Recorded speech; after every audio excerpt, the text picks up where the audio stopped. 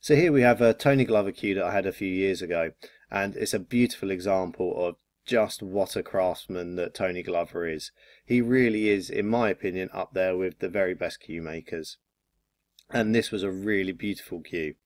This is what we call a multi-spliced cue. So actually what it means is there's several layers of splicing that have gone into making up the butt of this cue, and absolutely fantastic.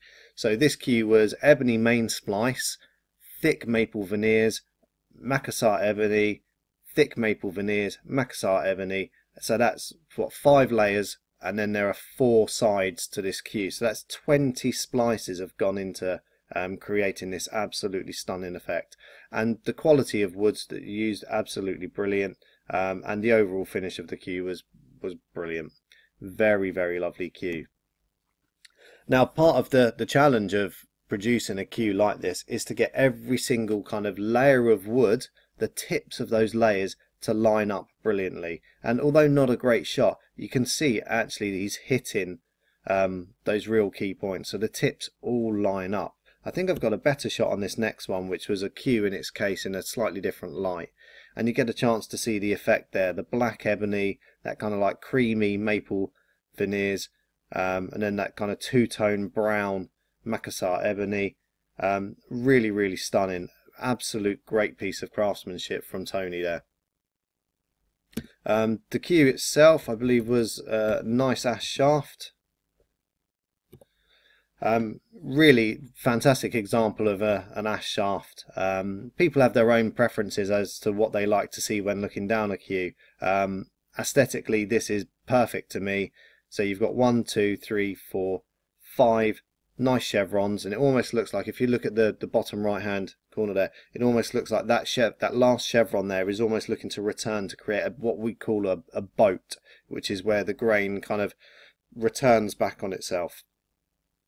Really fantastic. Now, for me, it's great to see a beautiful piece of wood like that. It doesn't always result in a fantastic playing cue, so don't be put off by a cue that doesn't have a perfect shaft, but this was an example of a cue that was aesthetically beautiful and also was a pretty good player. It just didn't stick with me because I kind of like to buy, trade and sell.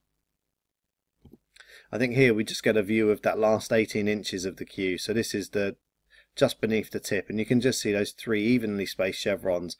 People really kind of like to have this kind of view at the very tip.